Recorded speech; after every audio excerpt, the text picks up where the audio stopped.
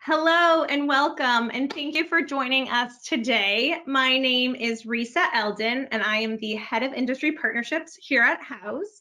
We just launched Houzz Pro, which offers an all-in-one solution that empowers home remodeling and design professionals to stand out, win more clients, and manage their projects efficiently and profitably. And today, I am so delighted that Beth Whitlinger is joining us. She is formerly known as the interior design coach, but has over 40 years of experience and is a professional member of the ASID and certified interior designer in the state of California. Beth, welcome. Thank you for joining us. And before I pass it over to you, I want to tell you all a little bit about Beth and her experience. Beth has worked on projects throughout the world, commercial and residential, in large and small interior design and architectural firms. What makes her different is that she is a working interior designer and has encountered and conquered many of the challenges you face in your design practice. Improving the professionalism and body of knowledge in the industry is particularly a big passion for Beth, and she has been coaching and mentoring home remodeling and design professionals for over 15 years. So thank you, Beth, for being here with us today. Thank you, Risa. And what are we talking about today? This is one of my favorite topics because I want everybody to be as profitable as possible. So we'll be covering how to cover all of your costs, how to create a financial strategy that accounts for anything, and especially now, COVID-related complications. And let's make sure that I can get over here to my next slide. Here's a little brief intro and a way to contact Beth as well. And here's an agenda of what we will be covering today. So first, we'll be going over problem solving, capturing costs, tracking and billing, and then we'll cover, improving your cash flow, project management, and document control. So, are you ready, Beth? Let's get into it. Yes. All right. So here, and we're going to kind of make this a fireside style Q&A, and then we have some questions at the end that we will cover. And I want to reiterate that this is going to really cover a whole slew of things. There's always more we can talk about. But the first thing that I really want to cover is problem solving, capturing your costs. So talk to us a little bit about how a home renovating professional or interior designer can make sure that he or she covers all their costs, Beth. Well, I always start each project with a project estimator. So this is a 4-page document with absolutely everything that you could possibly do on the project, whatever your title is. We have found this to be incredibly invaluable to finding all the tasks we do, but don't typically remember to add the time for in the contract or bill for if we're billing hourly. It's the 5 minutes here, the 10 minutes there. I have mine divided up into the phases of the project, and they include the typical project tasks, obviously, plus meetings, reviews, travel time, reselections that always happen. There's always at least one reselection, phone calls, site visits, all the stuff that until you start really recording it, you don't realize it's taking up a giant chunk of your time. That, I think, is something that designers aren't taught to do. Architects aren't taught to do this. General contractors certainly don't seem to do this as they start.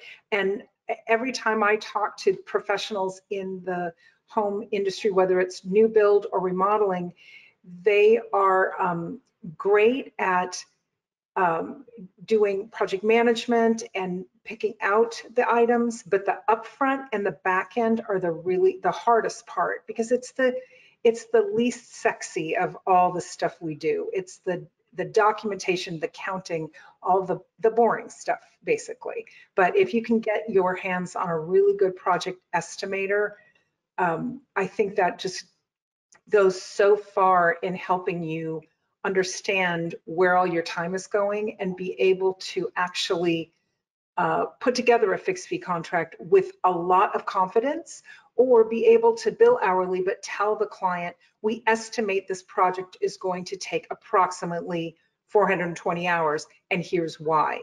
I don't typically share that estimator with the client, but I have in the past where I've had a little bit of pushback on our design fee.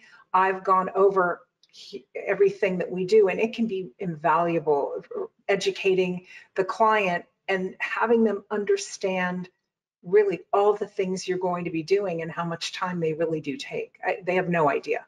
So it's very helpful. Yeah, and as we were talking earlier today, we've included a screenshot here of how you can easily do that and really leverage technology with our platform.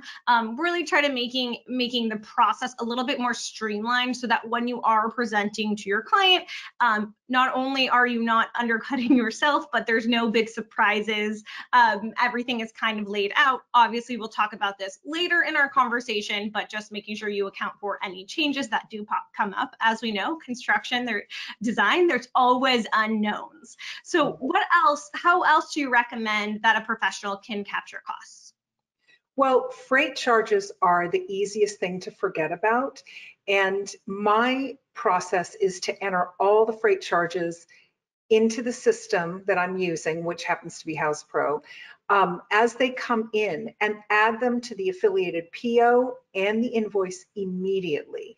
That way you don't have any worry about, did we bill this freight? Did that happen? So we get the bill, we enter it and pay it like that day. So there's no backup of paperwork. There's no forgetting to file it or not knowing if you've put it on the PO but not the invoice. And it's just crazy. That way the client can sign in to their platform any day, anytime, and see exactly all the costs to the minute that have been entered into that project. And then it helps prevent all those surprises.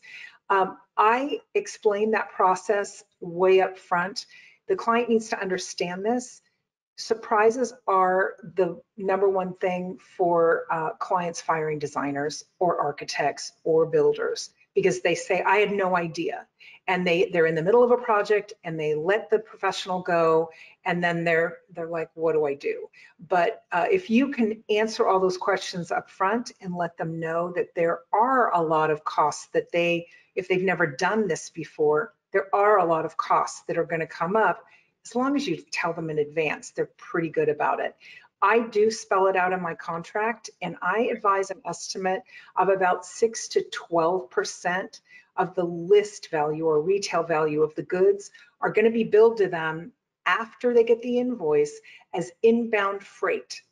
And I want to prepare them for all these back-end costs so that they understand what's going to come to them. I also at that time bring up the information about local delivery, pickup delivery, installation.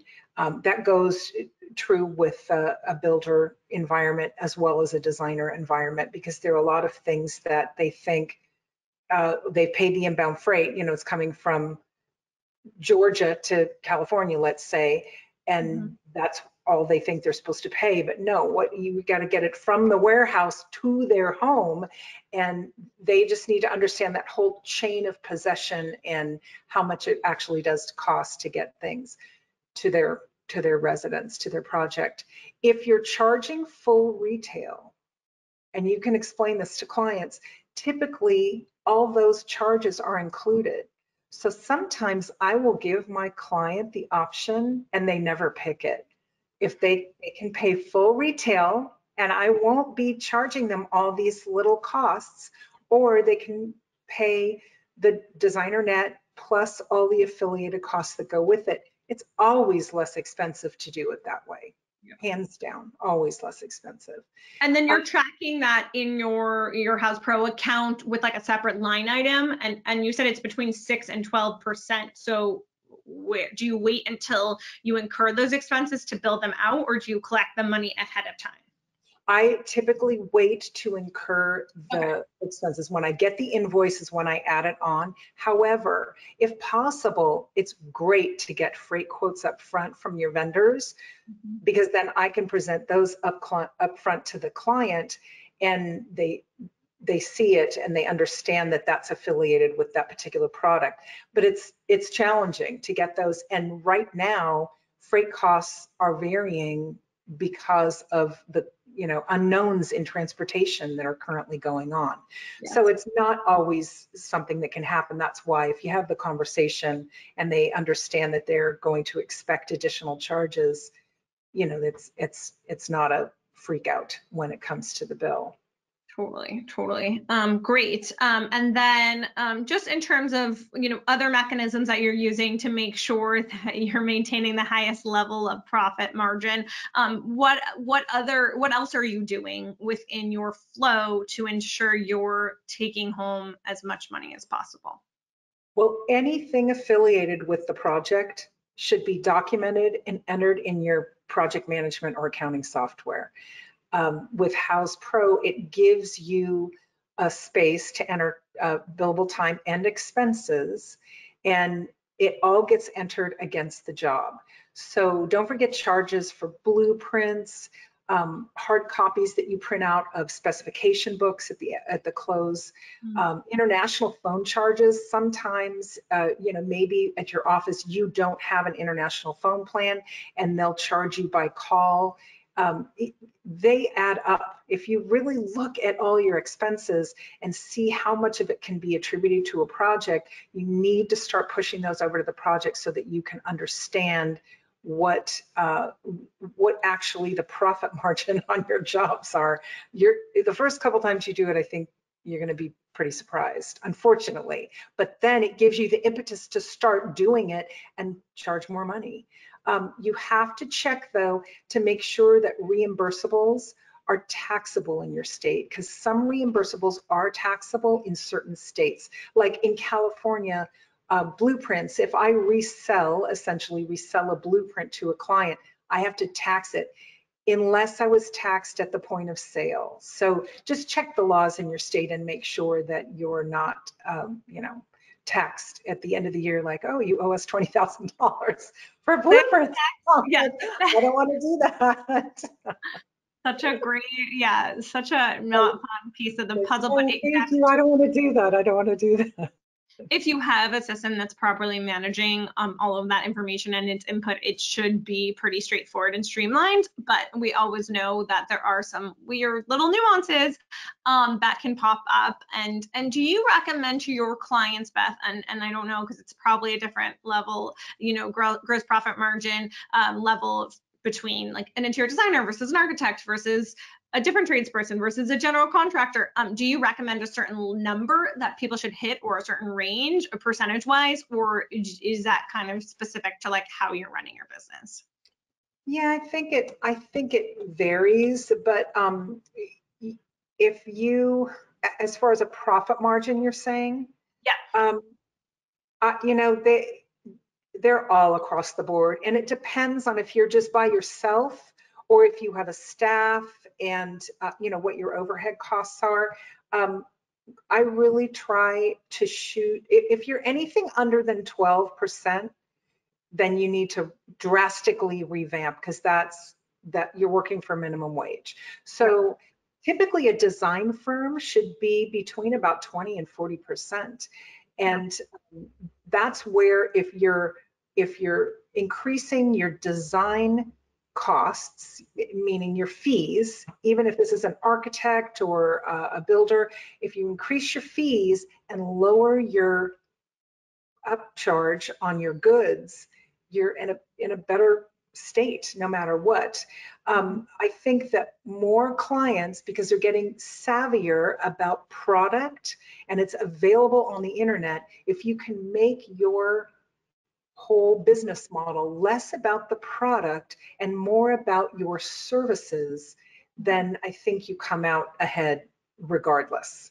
So interior designers specifically are famous for having abysmal profit margins. So we'll leave it at that.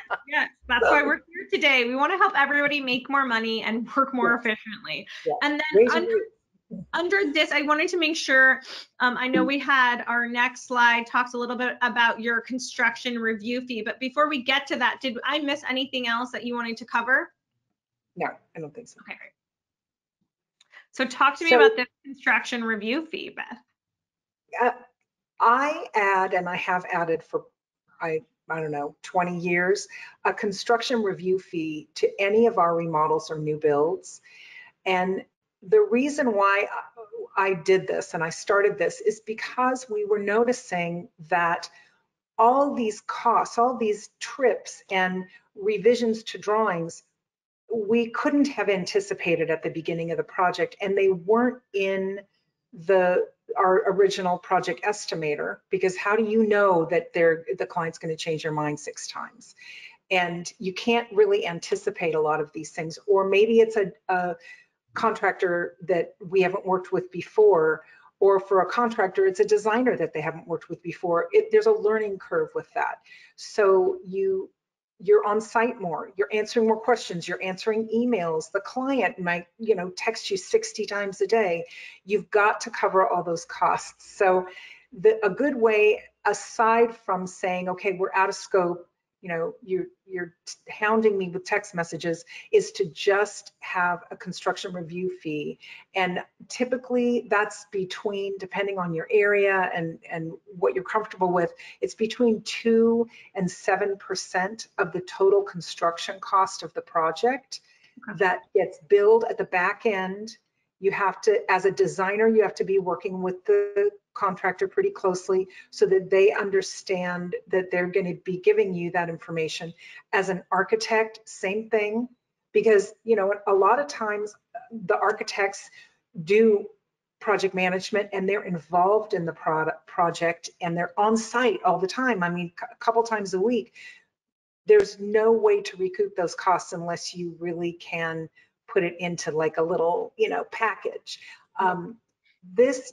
What I do is bill this when we get the C of O, which is the certificate of occupancy. And you really, I think the best thing to do is to track every minute you are spending on the project and then see, oh yeah, we should have done that. And there are little ways to wrap it up so that it's a little more palatable to the client. And that's why I did that construction review fee, because it just seemed more logical in the whole scheme of things to sort of brand it like that. I just can't stress enough, if you keep track of your time, you will see exactly where you're losing money. Yep. We've talked about this so much, Beth, so I'm so glad you bring this up. And I feel like a broken record, but I'm glad that because you've been in this industry longer than I have, but you look younger than I am, that tracking your time is of utmost importance. In our platform, within Houzz Pro, within our app, you can literally track your time and mark it as unbillable. And so if you do get audited for any particular reason, if you are the GC, if you are the designer, you have a running log of how much time you spent. And if you're newer to the business, and I know we might have time to touch on this later in terms of different business models, but if you're newer to the business and you don't know how long things will take you, how are you supposed to understand your overall sense of profitability if you haven't tracked how much time things take you? And then if you are hourly now and you want to move to flat fee later, not only for this construction review fee, but in general, your business model, you have to have a general understanding of how to get to those numbers. There's really no true industry standards, and I've seen bids come in for the same scope of construction, for example, ranging from 80,000 to 250,000, right? There's no industry standards. And now with COVID, things have changed in terms of pricing of lumber, pricing of labor, lead time. So it is really tricky. And I think what you said, and drawing it back to what we're talking about today and how to create a financial strategy that accounts for what's happening in the world today, this construction reviews fee and the structure and the percentage that you've set makes a lot of sense in how are you supposed to track every single minute? Yes, still track it on the back end so you have it, but then have this really detailed conversation and have the documentation for your client so your client understands what this cost is as well. Right. I think this is it's a nice bonus at the end of the project, I'll tell you.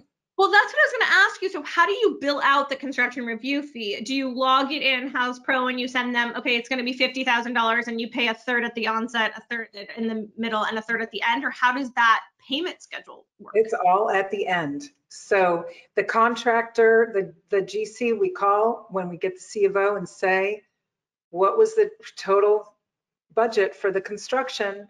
And, $800,000. And we're like, okay, whatever was in our contract. I mean, right now, I think we're at like 5%, and we send the bill, and it's due right then and there. And they always want to put it on American Express and get the rewards points for it. So I'm fine with that. Well, so yeah, you can take Amex through our platform, through Houzz Pro, which is great. It does charge them a slight percentage fee, and I know we'll get to that later. But yeah, to your point, like if they want to use the credit card, that's great that you have the ability to receive the online payment. The money goes into your bank account pretty quickly, and it's a done deal. So I like how you consider that a bonus at the end of the project. And that is interesting of how you have that conversation with the GC. Now, that means that you really have a great relationship with the GC for the GC to share that information with you, because technically, and it depends what state you're in, because I don't know if you're a licensed GC, Beth.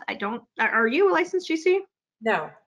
So sometimes, because the contract is between the GC and the client, the GC might need to get the client's approval to give you that information. Right. Has that ever been a problem for you, or have you really built a collaborative relationship with your GC? And here's why: it's in the contract. So typically what I do is I send a copy of that page of the contract that has an initial platform for the client to initial, that they approve that clause. I just send it to the contract at the onset and say, we'll be asking you this total at the close of the project. Got it. And that gives the release of it. Yeah, they're fine with it. Cool. Great. And that's it was a topic of conversation that I was supposed to do at a live presentation that, live events don't exist these days, so we've turned everything virtual. But really the importance of the relationship between the interior designer, the architect, and the builder to get along on the project and build those really key relationships so that it is a nice streamlined flow, and this is something that isn't like a wait at the end of the project to get those numbers from the GC. Well, certainly you do not want any kind of adversarial relationship. This is your team, whether you picked it or not. They are the people who you're relying on. You can't do everything. The builder can't do everything. The architect can't do everything. The designer can't do everything. And if you work together cohesively, it can be lovely. And then you've got yet another pool of people to pull from for future projects that you can refer and people can refer you. It's really good. So you set yourself up as a professional from the beginning, and you work with people understanding where their lane is and where your lane is, and you stay in your lane, and everybody works together. So it works out nicely. Yep. And that's, to your point, that in itself is helping you really make more money because you're working as efficiently as possible. So that's really helping you cover those costs as well. And that leads me into my next favorite point of conversation. I love talking about time tracking and tracking and billing and how that works. So let's talk a little bit about, I know we all suffer from time management now more than ever. And can you talk through kind of some of your internal processes and habits that help you free up time to really spend less time on admin? I know we were talking earlier about sometimes it can feel like you're a paper pusher and you're not really designing and you're not really working with your team, or you're working with your team, but you're not spending as much time on site as you are, behind a computer. Hopefully you're leveraging technology. This is a screenshot of, how easy it is to track time on the go through our app. But talk to me a little bit about that, Beth, because I want to get your perspective on how designers, builders, architects, everybody can really make the most out of how they are billing and tracking their time. Well, always enter your time. You have no excuse now not to do it because you have an app, you have your computer, you can even write it down on a piece of paper, but always, always, always enter your time. Even if you're on a fixed fee contract or if the time is not billable, you absolutely have to have a record of what time you spent and what you did, how you spent that client's time. Very often we are required to justify the amount of hours that we've spent at the end of a project, or you may need it to go to them with a why you're out of scope on the project, to show exactly, here's how much time we've spent on drawings. You know, we anticipated we were going to spend 30 hours on drawings. We've spent 300 hours on drawings, and that is a really important document. So need that for if you're out of scope. You also, if you get in any kind of legal issue down the road, the more robust time track you have, the better your position is in any kind of, you know, case. If you're trying to get a client to pay you money, or a client says they just don't want to pay the final fee or something, for you to have that kind of documentation is invaluable. So make this a habit. Absolutely make it a habit. You have no excuse. With Houzz Pro, it's awesome. You can log it in your phone. You can, like I said, you can jot it down. It can be on a napkin, but make sure it gets entered into the time tracker. You also, there's the little clocks that pop up with Houzz Pro. You can do the timer where you're setting it, and you're writing in your information, and it'll time it for you. So it's a no-brainer. You don't even have to really think about it. Just please keep a record.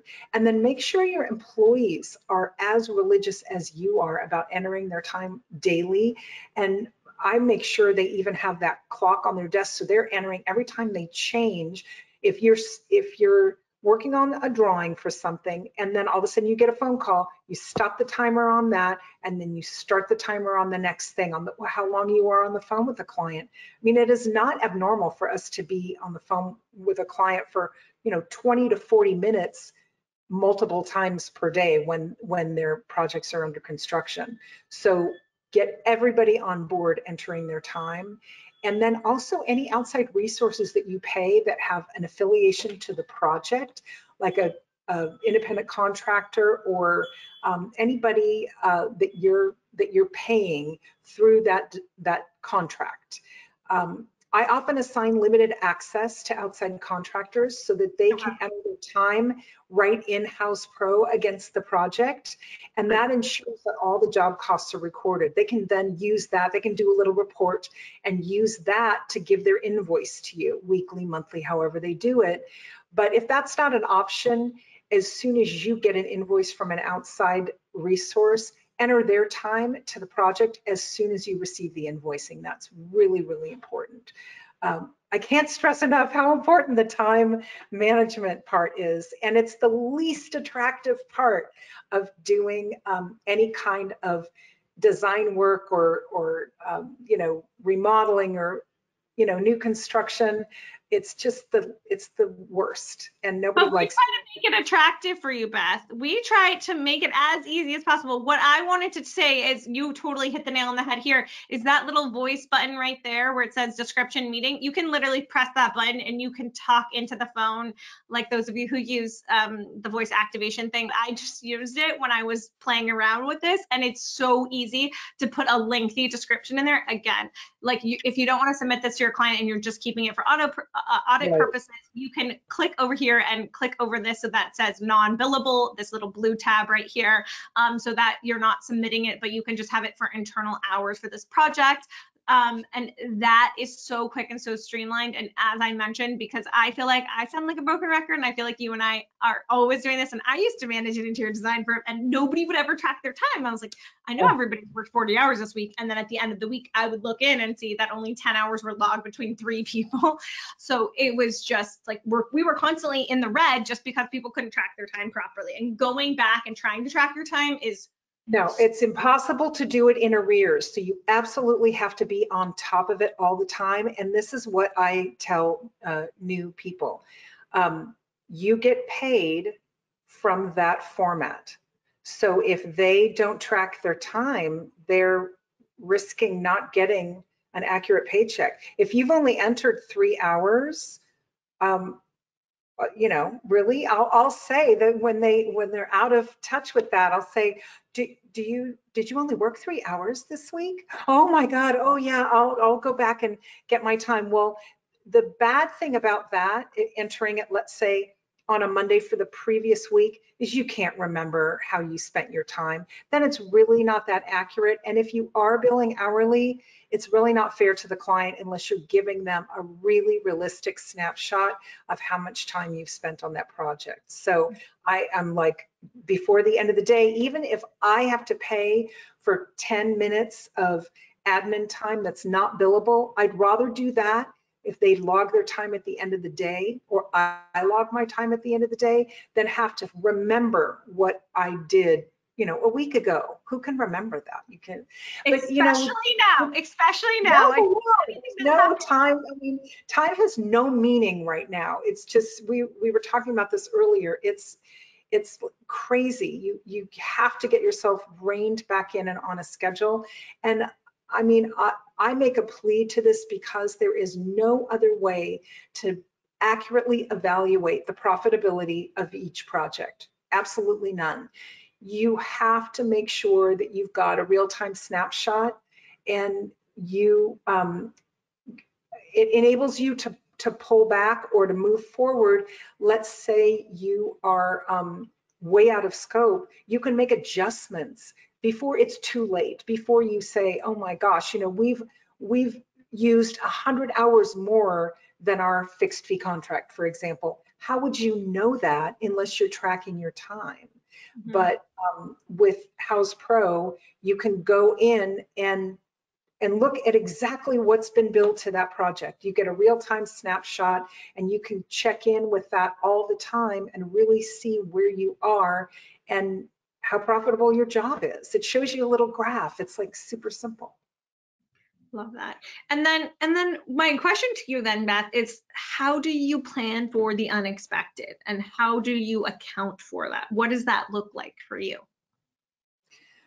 Well, unexpected as far as things that happen on the job. Exactly. Or like change orders, or like something was bid at a certain thing and you have to go in and ask for certain money. Like, how do you manage that? Well, we do a change order, and there's a new feature coming out in Houzz Pro. I know for contractors it's already there, but for designers it's something that is a future develop that puts it right there in the platform, and you just send it to the client. You always want to get it in writing. You always want to have the client sign. It is a legal document. A change order can be a lot of money. I know a lot of smaller residential designers do not use change orders, but it actually is in your benefit, because let's say they've asked you to do, you know, you've done a kitchen remodel and they're like, oh, you know, we love how this is going. Let's add the laundry room. Well, how do you do that? Do you just say, okay, sure, and then you're just adding it on and you're doing it for free? No, you have to say, how are we billing for this? Would you like me to bill hourly? Do you want me to do a separate contract?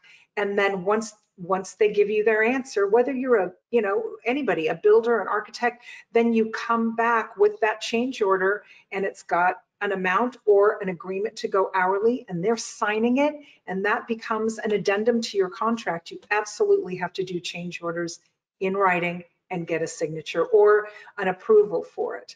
So in Houzz Pro, the client can say approve, and you print that out. It becomes part of the document that, you know, if you ever have a problem down the road, you just say, oh no, but you signed this. You said this was fine.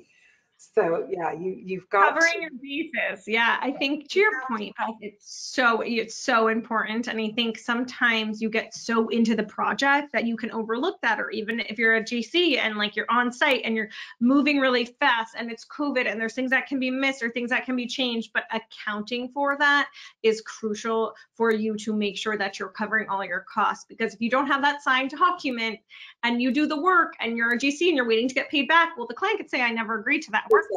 Exactly, right. And that does happen frequently. You never are too busy to take 1 minute and step back from the situation and evaluate what needs to happen next. If they're changing direction or somebody throws a fly in the ointment, you just have to take a breath and figure out how you're going to financially account for that variance in the project flow. And it's really important to make sure that you are protected legally as well as financially. Yep, cannot agree more. Did we cover all of our pointers that we wanted to cover in tracking and billing? I think so. Okay, let's talk a little bit about, before we dive into the project management and document control, Beth, I wanted to talk a little bit about improving cash flow, getting paid faster, getting paid online. What is your process there, and what does that look like? I know we touched on it a little bit earlier when we talked about Amex. So you're always going to get paid faster if you offer an immediate way to pay the invoice you've sent your client. Even if you don't accept credit cards, you can take payment via multiple online sources. Waiting for a check to arrive in the mail is completely inefficient, and it's just not, nobody really does that anymore. It is challenging, and you often can wait a month to get a payment from a client because they're going to shove that piece of paper on the back burner, and whenever they get to it, they're going to get to it. But if there's a way to pay right when they're opening your invoice online and it says pay and they click pay, how easy is that? So I always suggest with my coaching clients to do that. We love having that option for our design clients. It's really, really just super efficient. If you take credit cards, you can consider adding a few percentage points to your overall markup to compensate for the fees. Or Houzz Pro allows you to charge a transaction fee to the charge. You have to check though if that's allowed in your state, but it will cover the costs that you're being charged to process that credit card payment. It passes it along to the client. So sometimes my clients balk about this. And if I know that the client is going to be kind of like, oh, I don't want to pay the 2% or whatever it is, I just add the 2% to the markup, frankly, because I'm not going to pay it. Sometimes, if you think about it, our typical project is between $100,000 and $600,000 of a budget. And that's a giant amount of percentage points that we have to pay if all of that is paid on a credit card. That's a huge, huge chunk of change.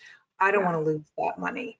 So I'm not paying for it. They're going to pay for it regardless of whether it's obvious or not. It's definitely going to be passed along to the client.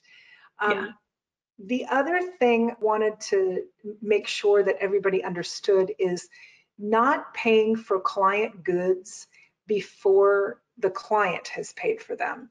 So our rule of thumb is that if the vendor requires payment in full, we collect payment in full from our client. If the vendor requires 50%, we require the same from the client, even though the client's 50% is going to be a little bit different than our 50%, unless we're passing through complete net pricing. But that way you're never out of pocket, and you don't have to scramble at the last minute to get paid for something or pay a bill when you are waiting for something to ship, and time is of the essence. With COVID right now, I've had this bench crab it forever because they were waiting to get payment and the client didn't want to pay that final balance for whatever reason. I mean, I think they were out of town, but I was like, oh, come on, I got the little flag in Houzz Pro because I put those little flags on and it'll say, oh, this invoice is due or this PO is due. And I sent them the email and crickets. So I thought, oh my gosh, well, okay, it sat on the dock for a month because I didn't have any feedback from the client. You do not want to have your money in the interim that you're just paying that because your money can be earning interest, although it's, crappy interest at 1% or something. But I mean, you really shouldn't outlay any capital on the client's behalf. That shouldn't happen. You're using client funds to pay for goods. period. It shouldn't be any other way. Okay, that totally makes sense. And then, so you set up the reminders in your Houzz Pro account that has little nudges, which is awesome. You are collecting a deposit or retainer. Obviously, if you're a GC, you can only collect a certain amount. If you're a designer, it can be a little bit different. So that is really helping you improve your cash flow. You're taking online payments. That's speeding up the process that you're getting paid.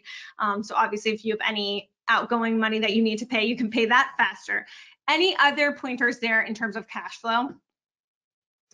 Well, as you get expenses, bill them out. So don't wait until the end of the project to bill, freight charges or any other job related expenses. And, a lot of firms, I think, wait to do their billing like maybe monthly. I do it weekly. And the reason for that is that the small chunk is a lot easier for the client to deal with than the month of time that we've spent if we're billing on a hourly basis. So it's a lot easier to swallow in smaller pieces. So I would encourage people to do that. If you can just maybe set aside like Friday afternoons and you just go through and you send out your invoicing.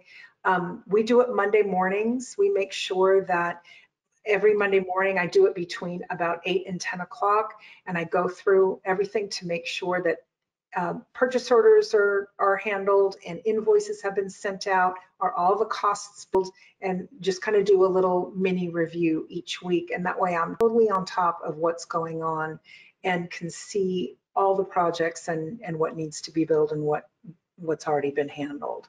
Okay, that makes sense. That's super smart. And then talking a little bit about project management and document control, let's talk a little bit about, and I know we touched a little bit about like how important it is to have things documented, but I wanted to hear your take on really how you've leveraged, our tool to manage your business in terms of the software you're using, timeline, keeping records. So let's hear it. I love, and this is a relatively new feature on Houzz Pro, but I love that I can go into a document and see its timeline. And in fact, I was briefly telling you, I used this yesterday, almost for the first time, I think. I think I knew that it existed, but it's relatively new. And I did, I let some stuff fall through the cracks. So I had a client say, oh, did we order the door hardware for the Idaho house? And I paused and said, let me get back to you on that. I'm sure we did, but let me just double check. And then I hung up and thought, oh no, I don't think we did. But I looked on Houzz Pro and I checked and there wasn't an invoice. So that immediately when we order product, it becomes an invoice. So I thought, okay, so I don't know what I did here. So I went back and I looked at, there was a proposal and there wasn't a PO. And I looked at the proposal and I saw the date that I sent it to them. It was, July 3rd or 4th or something like that. And oh, okay, so that explains it, because then I just checked out the following week and I don't know, I had like a time travel episode and I didn't do what I was supposed to do, but this was good because it would have flagged me anyhow when it said, because I set the reminders, but I was able to catch it before it became, 3 weeks late or something, and said, oh, okay, yes, I reordered that, it's fine. And I wasn't lying, because right at that minute I was talking to him on the phone, I pushed the PO send to the vendor and it was ordered. It worked out fine. But you have to make sure that whatever project management software you use, it can give you an overview of not only the project, but the status of every piece, every item that you ordered, as well as on every document. And having a timeline of when you sent a proposal, if it was approved, how it was paid, when the PO was issued, if an invoice was billed, just like I explained, it's paramount to project efficiency, because had I not had that, what would I have done? I would have not been really sure if we had ever issued, I would have had to make a bunch of phone calls, and then it's a possibility I could have double ordered the product. So, none of those things are good. I know we talked about this a little bit, but I also keep a paper record, and I know everybody wants to be paper free, but I keep a paper record in the client folder of all the documents. I don't print out proposals, but I do print out invoices. And we do have a master purchase order book at the office, because every so often we have a blackout, or I can't access the internet, or a computer goes down, is glitchy, our network has a problem, a server is, whatever. It pays to have data on hand so you don't experience downtime due to circumstances that are beyond your control. And then at the end of the project, we do a lovely little project folder for the client, which is a little binder, and it includes all their specification data. We have little spec sheets of each product, and we put it in tabs by room, and have a picture on the front of the notebook that shows the actual photographer images when we do shoot their project. If not, we just do little shots. We also like to do a before and after page, which is really fun. And it leaves behind like a little, memento. And then it's easier for them to have a record of what they ordered and when and how much they paid for it. Of course. So you're printing out those spec sheets from your Houzz Pro account from like their invoice that you sent them. It's printing out each individual item, and you're putting it together in a package. And then do you also include a care guide in there if it's like a certain sofa and it has to be cleaned a certain way? Is that included in there, or is that detail already on the proposal that you've sent them through Houzz Pro? No, I oftentimes include it. If it's something very specific, I will include the attachment. Okay. It's always nice to have. Clients sometimes don't click on the attachments. They don't, for whatever reason, they just don't. But in that project notebook, we include care instructions, and we include warranty instructions. So oftentimes there are specific warranty instructions on like appliances or patio furniture that we like to include in the back as well.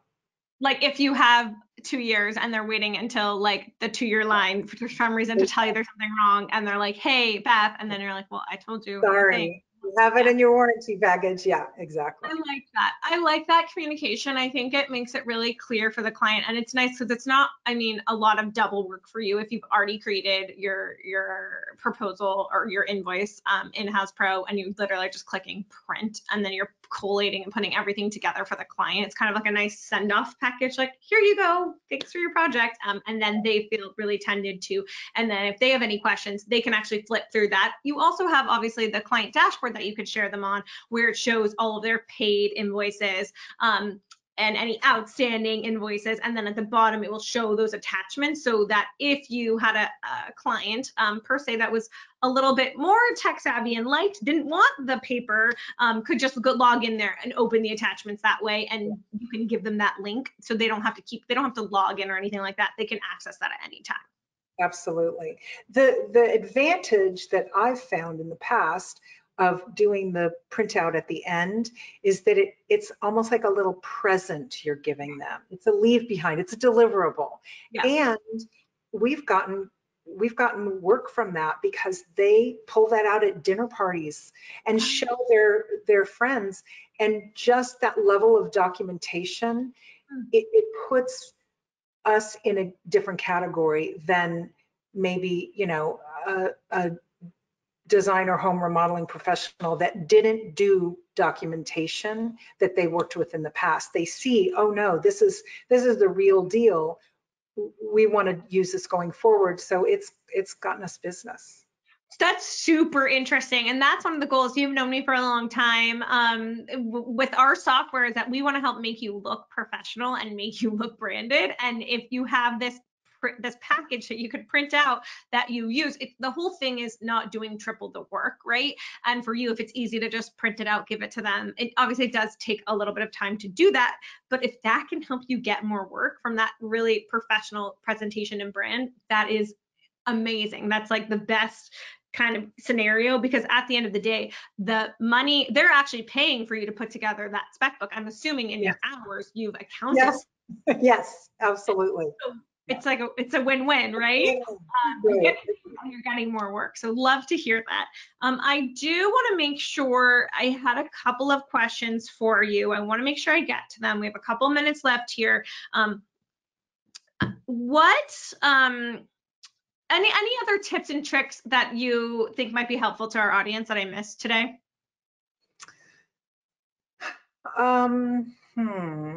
Or any other words of wisdom you wish someone had shared with you when you first launched your business? Well, yes. I know that when people are thinking about a career, anything related to home remodeling or new builds, architects, designers, even general contractors, it seems more glamorous than it actually is. Most of what we all do is behind a desk, albeit at a computer, but it used to be at a drafting board. You're in the office. Yes, you're creating, but that is like 10% of the work. The rest is project management. And that's where a great, robust software comes in so handy, because it's not what we all like doing, but it's absolutely a necessity. So if you can have a really good software that's taking that horrible time management part away from you, essentially, it's as easy as it can possibly be, then makes your job a little easier. It gets you focused more on the time that you can create. But realistically, anything related to our industry is more about project management and paperwork than it is about the creation part. So I don't think I would have changed my idea of profession, but I kind of would have liked to have known that before I went into it, thinking that it was going to be like glamorous. I was going to be picking colors and fabrics all day long. And yeah, that's not real. That doesn't happen very often, unfortunately. Yeah, it's crazy. It's so crazy thing, but that's, why we're here. We want to help leverage technology, even if you want to print some documents out, to really help you along that journey. And one last question that I wanted to ask you, this came in earlier this week, just really an interesting question. Somebody that's re-entering the workplace, she took a break from her design work to have a baby, and she's trying to get her bearings now that there's COVID and this is our new normal. And she's asking, have you started padding your hour estimates for new projects, knowing there will be additional time spent sourcing, ordering, tracking purchases due to back orders, or scheduling, coordinating trades separately because they can't all be on site working at the same time? And this really hones in on what the topic is we're talking about, covering all of your costs. Well, your costs are different now that they were. I know lumber, redwood's harder to get, harder to come by. And you don't want to just use, if you're a GSC, you don't want to use bad redwood. If you're building a deck, you want to use the top of line stuff. So you're having to wait longer. So the project timeline is taking longer. How are you accounting for this extra time, Beth, in your projects? And what do you recommend in terms for GCs, for architects, for designers, for everybody, for tradespeople in this situation, and without it making your client mad, and with being reasonable? Because I think there is some, yes, we are in a global pandemic, but we can still do your project, but we have to do it a little bit differently. Do you have to add an addendum to, like you said, like a change order because the costs have changed? How are you managing that? Well, we have accounted for that upfront in our project estimator, and we've added 20% as just on the bottom line. We'll go through our regular project estimator and then say, you know what, though, this is not going to be normal, because we can't run the job like we used to, where we have multiple people, like this person is in that room and that person's in that room, and we've got people literally on top of each other trying to get that project done faster. the lead times are longer now. Everything is taking way longer. So yes, you are touching that job a lot more than, a year ago, let's say. And we've just used that 20% factor in our project estimator, and we don't give that information to the client and say, oh, we're adding 20%. It's just the price is the price. And if they want to go with us, then great. But I think that it's probably going to continue on like this for a while. And I don't see any quick end in sight to that.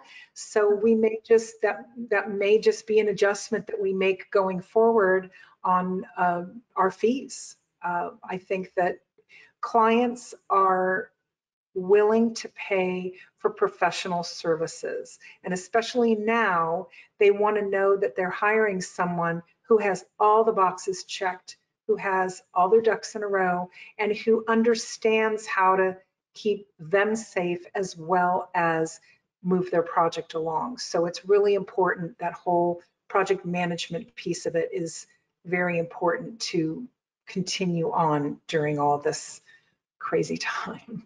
Yeah, and client communication and communicating with your subs and communicating with, if you're GC, and communicating with the architect, the designer, everybody that's involved, so that you, and really clearly defining, like you said, like not saying it's an extra 20%, like the price is the price. I guess it's also interesting for somebody that's re-entering and took a break prior to COVID and is coming back to, 6 months later, if they took time off for maternity leave, to come back and be like, wow, and hopefully they're restarting new projects, so it's just like the price is the price. I think where it got a little tricky for some home design and renovating professionals is when they were in the middle of the project. If you're GC, you have to submit a change order and you have to say, hey, sorry, global pandemic, like this is now, and the client has to sign off on that. And yes, the client will be. In that case, I think I would probably issue a change order, understanding that, we have additional costs now. Or shift to hourly if you want a fixed fee, and say, these are circumstances beyond our control, and I'm gonna shift you to hourly because we really need to handle all the extras going forward. Be transparent with them. It is perfectly fine. I think that for anything new, you have to understand that we're in kind of a different zone with, at least with interior designers. Not all of us are working right now. And a lot of people have taken early retirement, and a lot of people have just said, I'm just going to spend this time with my kids. So there are fewer of us out there. So you can charge more money. I swear, you really can. You just have to do baby steps. And maybe for somebody re-entering the workplace, if you are taking a job, you just do it at what you think is going to cover your costs at first, and do the time tracking, and then be able to say, all right, here's where I need to add more, and here's where I need to take away, or I need to add more overall. And you really will have a better understanding of how you're spending your time, and be able to explain that to a client legitimately going forward. That sounds super reasonable and a really realistic approach. I cannot thank you enough for your time today, Beth. I'm so grateful for you spending time with me and sharing your knowledge and expertise with our community. And if anybody wants to learn more about Houzz Pro, you can feel free to email us. I'll drop the email in. It's grow@houzz.com. And of course, we'll set you up with an interactive walkthrough. Beth, thank you again so much for your time. We are so grateful, and hopefully everyone can go home and implement this right away. And I think the key takeaway here, if I hear anything, and I want to check in with you guys, is that you are tracking your time, track your time. And Beth, you're just amazing, and thank you again for your time. Thank you. Bye, everyone.